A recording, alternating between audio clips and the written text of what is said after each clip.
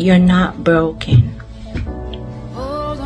You were just left to be strong for too long. Hello folks, how y'all doing? It's your girl Inyolu Olawoye, and today's episode is episode 3 of this new series, Simply Escaping Narcissistic Abuse. And today's episode is gonna be so good, and it's gonna build on it in the future episodes so that you don't miss it. Make sure you are 1, subscribe, 2, click on that bell. Okay, once you subscribe, you do need to click that bell. That way you are the first to know when I post a new video. All right, today's video, there is no scripting. Now, I scripted episode 1 and episode 2 because I really wanted to get to the nitty-gritty of the academia part of it and just have a great foundational knowledge for those who have no idea about narcissism or what narcissistic abuse looks like. But today we're gonna start empowering. Okay, so let's get to this video. Let's do it.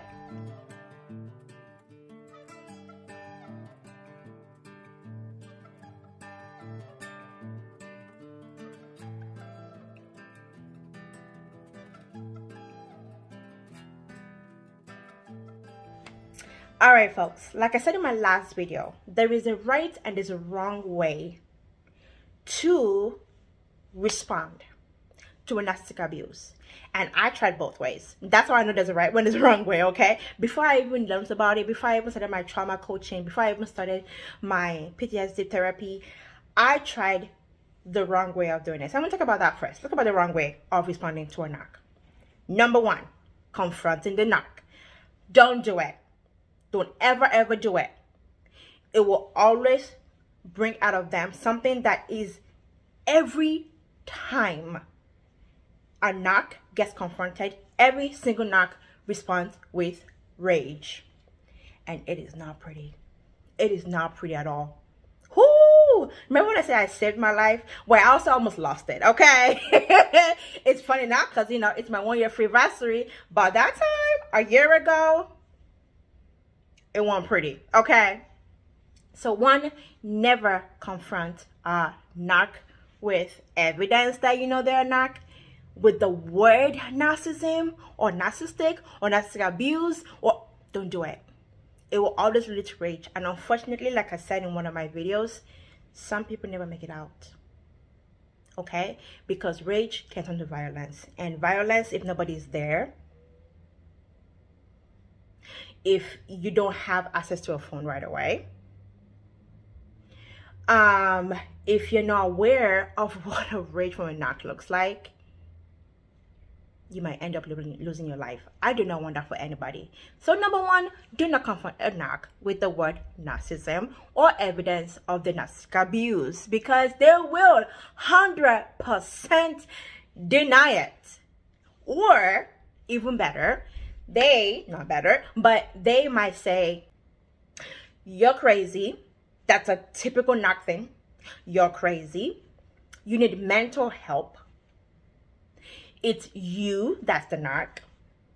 And number 4, I know I'm a bad person, and I know, and then they'll just start crying, start different things, different strategies. So never confront. That's number 1. Number 2, once you know that you're in the middle of a narcissistic abuse, you need to do 2 things. That's all I'm going to focus on this video, okay? What you need to do, right? So I have that what you don't do, which can lead to the wrong way, but not about the right way. 2 things you got to do. Number 1, you have to start tracking everything. And here's why. Nobody loves a narc more than the abused. That's just the truth. Nobody loves the narc more than the abused. Okay? And the reason why the abused love the narc so much is because, without realizing it, the abuse is wearing rose-colored glasses. The abuse is not seeing clearly what the narc is doing. So the best way is to start tracking everything. Okay? So I have a journal coming out soon. It's a 60-day journal. It's called Healing Me from the Inside. And this journal will help you track everything for 60 days. The journal will be coming out in 2025. It's not ready right now, but guess what? You can start tracking even today. Here's how you track. When an abusive episode happens, first you need to write down the facts. What actually happened? What did you say? What did the narc say? What did you do? What did the narc do? How did you respond? How did the narc respond? Track facts first.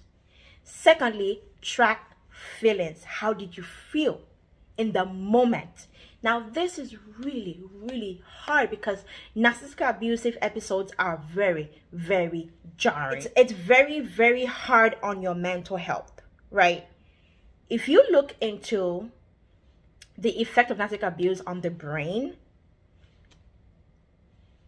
experts will tell you that people who go through and survive narcissistic abuse are like soldiers who went to war.